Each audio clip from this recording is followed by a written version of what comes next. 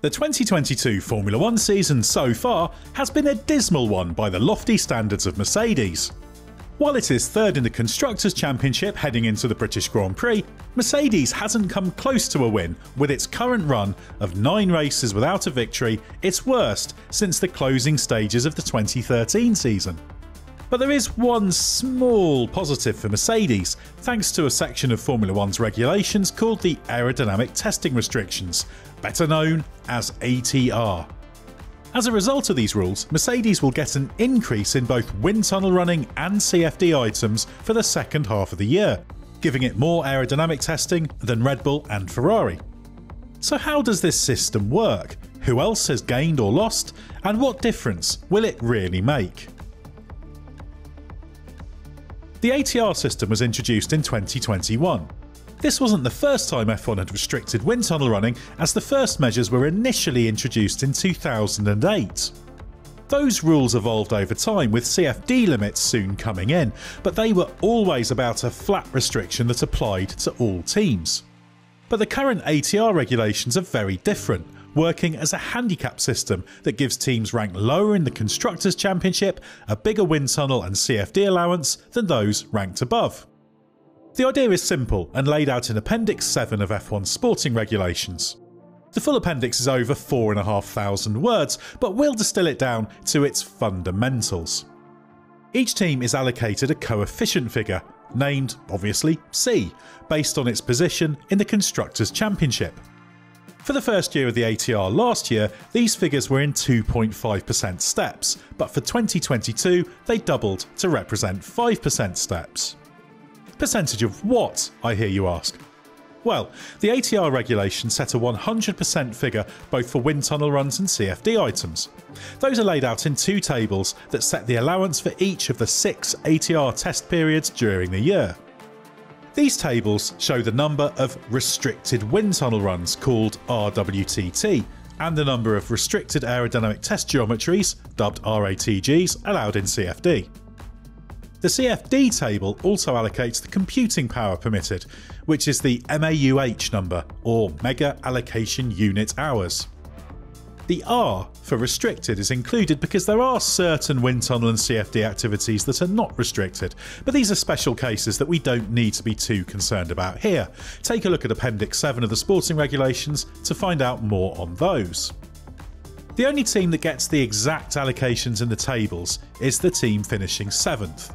The rest have to multiply the figure by C, the percentage coefficient, with the best placed team getting only 70% of the allowance and the 10th placed team 115%. That's laid out in this table. There are 3 ATR periods in the first 6 months of the year and 3 in the second, each lasting around 8 weeks. And yes, 6 times 8 adds up to 48 weeks of a 52-week year. But with the mandatory August shutdown covering 2 of those weeks, the other 2 are dealt with by rounding up periods. These allocations are based on Constructors' Championship position, but are reset every 6 months. For the first half of this year, it was based on the 2021 standings, but it resets based on positions on June 30th, so that's before the next race of the season at Silverstone.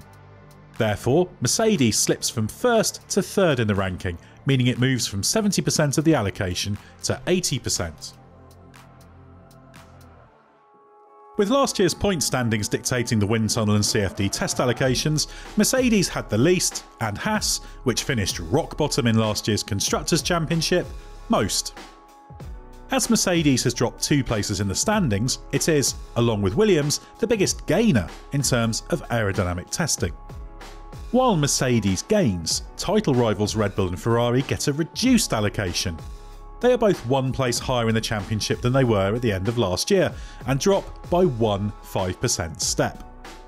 At the other end of the table, Williams has dropped from 8th in last year's standings to its current 10th, meaning it goes from 105% of the allocation to 115%. AlphaTauri and Aston Martin also gain by 1 5% increment, thanks to being 1 place lower in the standings now than they were at the end of the year. Aston Martin was set to gain double that prior to Canada, but Lance Stroll's point for 10th moved it ahead of Haas into 8th in the standings. The team suffering the biggest loss in terms of aero testing is Alfa Romeo.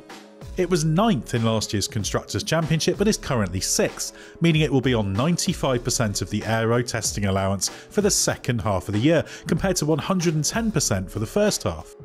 Haas is also one place higher in the standings, meaning it drops by one 5% step, having been shuffled down to 9th in the Constructors' Championship in Canada. The reasoning for the mid-season change in allocations is simple. It ensures a team that struggled one year and thrived the next, or vice versa, has an aero testing allocation commensurate with its current competitiveness. The current ATR system, with 5% steps between teams, is in place until the end of 2025 and is likely to continue beyond that. It is the first time in F1 history there has been such a handicap system, and the hope is that it will have a gentle but noticeable effect on levelling the playing field. It is designed to work with other measures such as the cost cap and the more equitable distribution of the F1 revenue shared by the teams to ensure F1 becomes increasingly competitive over the coming years. But it's certainly good news for Mercedes given its ongoing struggles. On race weekend, all eyes are on the driver. But behind every podium place, there's a team of off-track heroes working hard to power on-track success.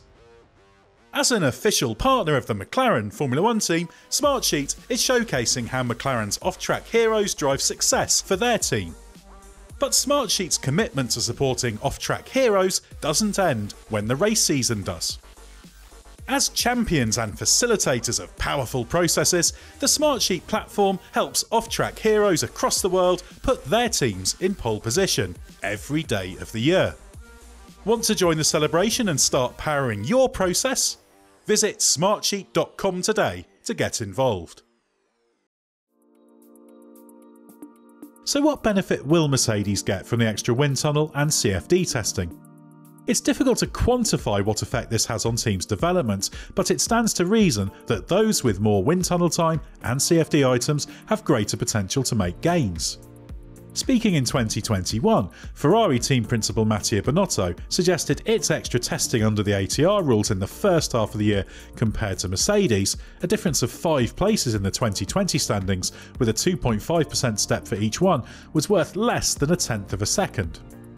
However, that was applied to the 2021 cars, and with the rapid rate of development of the current machines, it's likely to amount to more than that.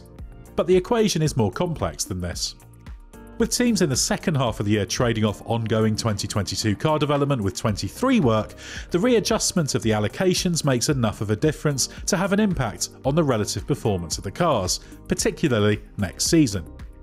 A bigger allowance doesn't guarantee more progress, just as a reduced one doesn't mean less. It's all about how efficiently the team uses what they've got. As Mercedes Chief Technical Officer James Allison explained when the ATR regulations were originally drawn up, the rules don't stymie innovation, but they put extra pressure on teams to run what he calls super smart. The changes aren't going to transform the season for Mercedes, but it gives a little more room to manoeuvre. And it's important to remember that tests going on in the wind tunnel today don't translate into new parts on the car tomorrow. There's a bigger lag in the system than that. But for a team that is still searching for answers and that looks set to have to make some fundamental changes to both its mechanical and aerodynamic philosophy next year, the extra testing should be beneficial. And for those going in the other direction, for example championship leading Red Bull, it means some even tougher decisions when it comes to managing its aerodynamic testing resources over the second half of the year.